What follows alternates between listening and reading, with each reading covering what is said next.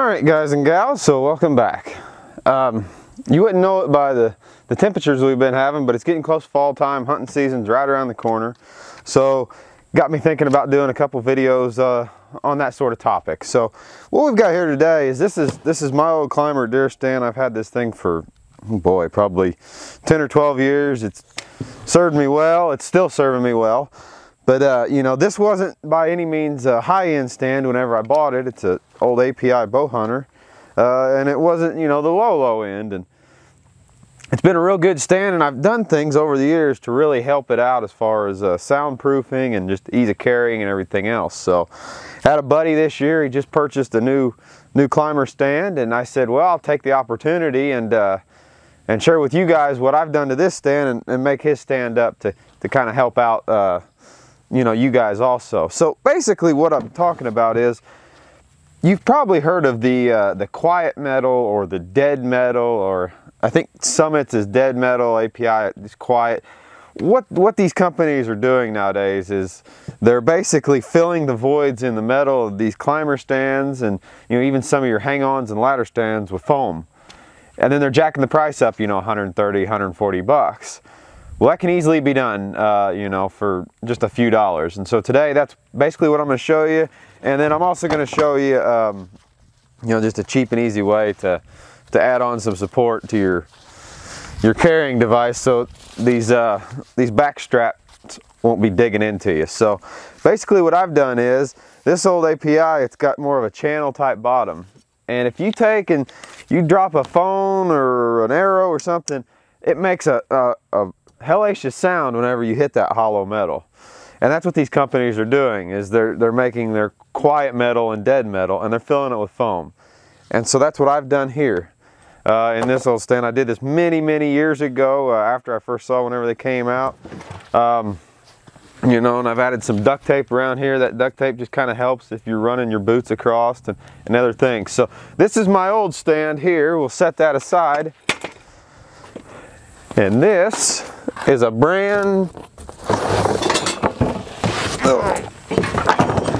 this is a brand new, what is this thing? This is a Summit Viper Classic. Real close along the lines of the API, you know, that I have, just a little different. So let's see. Let's get this thing set up where we can spray some foam in, and I'll show you exactly what I'm talking about. Alright, so basically I just took the stand apart. We've got the bottom half. This is the one we're going to really concentrate on. This is where your feet are going to be hitting, and you're going to be dropping things and such. And so what we're going to do is, you can see here, there's channels built into this stand. Now if you were having the quiet metal or dead metal, basically this would be foam filled. Now if you hit this, you can tell it echoes. It's not foam filled. If you come over here to my old API, let me get the microphone real close. You can tell there's a really muffled sound now because that foam is taking up space. So that's basically all we're doing, is we're going to take 3 items is what you need for this, guys. You need some sort of expanding foam. For the shoulder straps, if you have some pipe insulation, this is what I use. And then as far as the tape, pick out some camouflage duct tape. That's it. That's all you need. So it's real simple here. What we're going to do is we're going to take this expanding foam and we're just going to lay it in to the foot treads.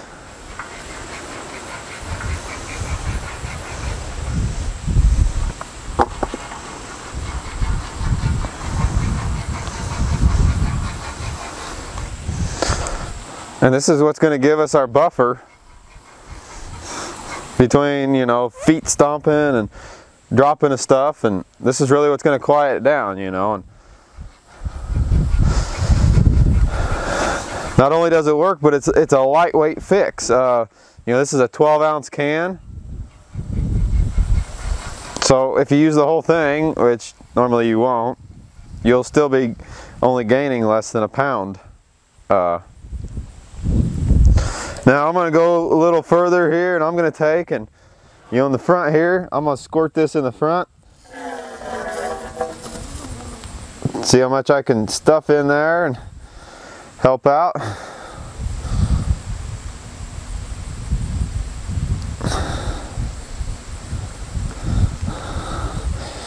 We'll clean this stuff up real easy. You can see on the tread part though, I've got absolutely no mess. We'll take and we'll put a little up there and basically any open cavity.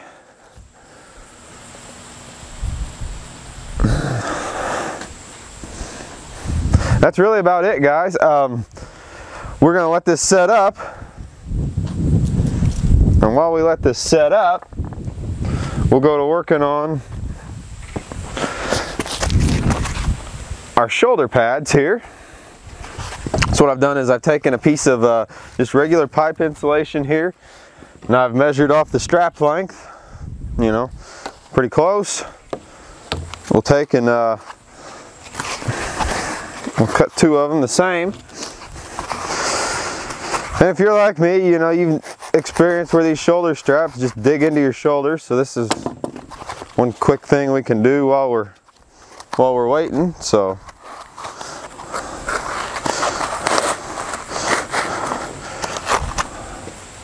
get this better into focus here for you. We'll just take that pipe insulation and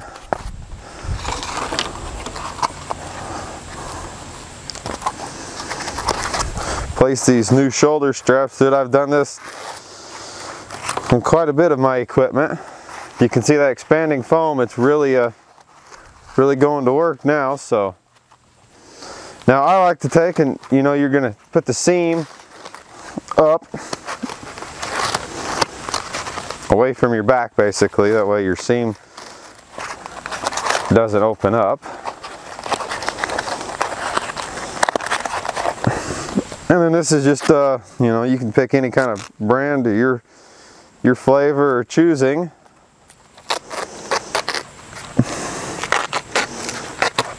Of duct tape.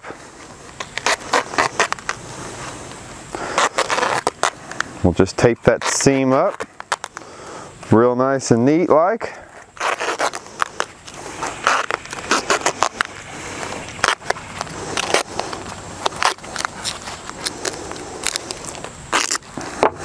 Alright, there's one. Do number 2 here.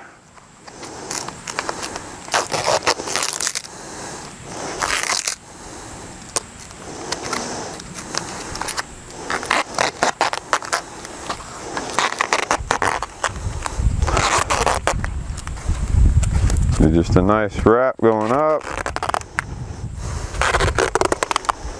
This foam really adds a little bit of support, you know, whenever you're packing these things. Half mile, 3/4 mile into the woods. So there we go, that's simple, that's done now. So all we gotta do is wait for this foam to go ahead and expand. If it's a little high, just take a fillet knife and we'll trim it off. The cavity really doesn't have to be completely full, you're just trying to deaden the sound. And then we'll put this bad boy back together and we'll test it. So anyway, we'll check back with you as soon as this stuff sets up. So we got that setting over to the side, and while it's setting up and doing its thing, we'll go ahead and take this duct tape here, and you can see here on my old climber, I pretty much covered every possible area that could you know, be hit with you know, a foot, or you know, like right here in this instance we've got this this area where basically your shooting rail. Well, naturally if you're in there you're going to put your gun crossways, so you don't want that gun or metal, you know, rubbing on that. So if you really wanted to, you could on this particular stand, and all of them have been different, but you could actually drill you know, a 1/4 inch hole and squirt some foam in here. I'm not going to go to all that trouble for this particular instance, but definitely is an option there. But I'm simply just going to take and I'm going to cover the top of the rails and do a real nice neat job covering it with this tape, and that'll just give just that little buffer and extra you know, sound deadening whenever you put your gun, you know, right there. If you wanted to, you could even take, you know, the foam insulating material, the pipe insulating material that I used on the shoulder straps and put right there. So it's been a day or so, and anyway, all our stuff's nice and dry, all our foam. You can hear the difference there in it. I'm hitting that knife on that edge really hard, and you can tell it's really muffled compared to what it was. It's you know, that foam basically took the echo out of it. So now here you can see on the bottom, naturally this is going to be the bottom of your stand. If a deer would happen to look up at you, you don't want them seeing white. We want to cover that. And we've got, you know, a little bit of foam here that just you know, come up over the top from whenever we sprayed it. So the best way to go about this is just take a fillet knife here and go right across the bottom, and we'll just take that right off, and just like so.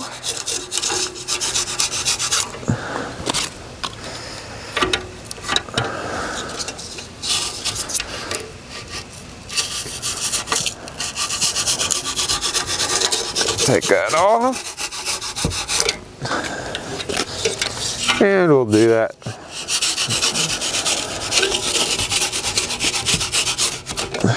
everywhere we put the foam in. We've got our place here up front where we filled the front part on our footrest there.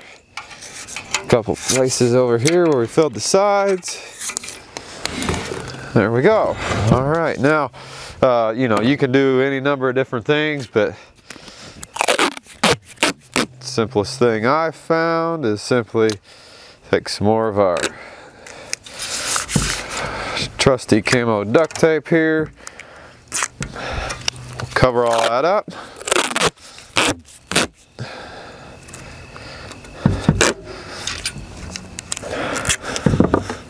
If you take your knife and just cut the corners just like that, stuff will fold in right nice. And now, if you believe the whole camouflage fad, now your deer is looking up at that as opposed to the solid color of white that the foam is. So anyway, we'll just finish up here.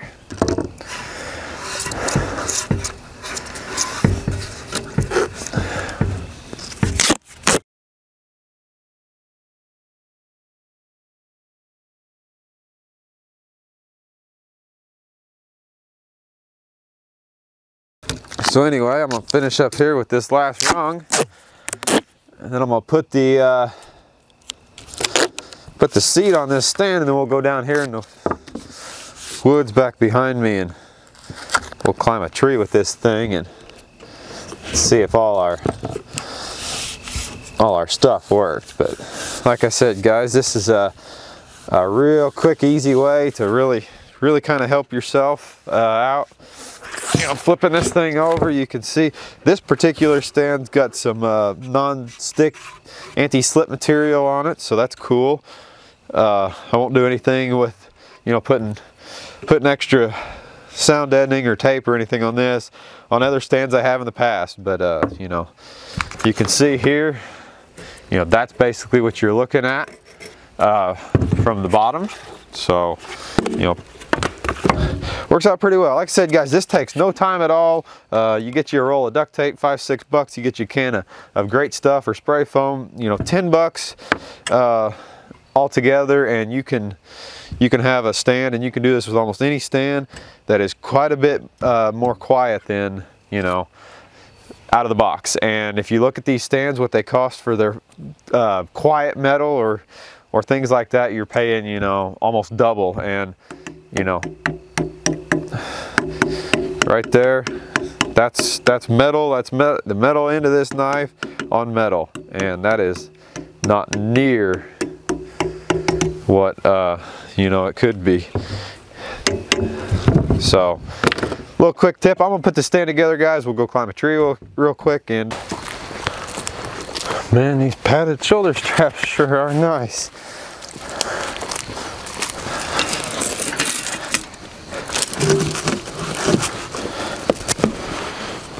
All right, guys. So give her a little test now. Seems to be doing just perfect. Happy to say I can hand this off to the buddy of mine, and you know, he can go do what he wants to do without any worries, and I put my little touch on it. So anyway, guys, hope you guys enjoyed this video. Hope you guys learned something from it. There's one thing to take away from this video, and I don't do a lot of preaching, I feel, but this is one thing that I'm very, very adamant about, is whenever you're doing this kind of climbing, make sure you wear your safety harness. You know, it's not that big of a deal. I know a lot of guys complain about it, and that's just total nonsense. You know, I've fell out of a tree before.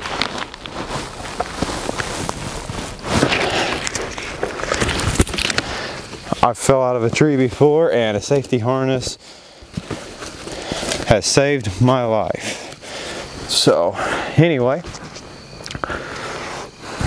hope you guys enjoyed this video. The seat needs some adjusting, so I'm gonna take care of that for my buddy. And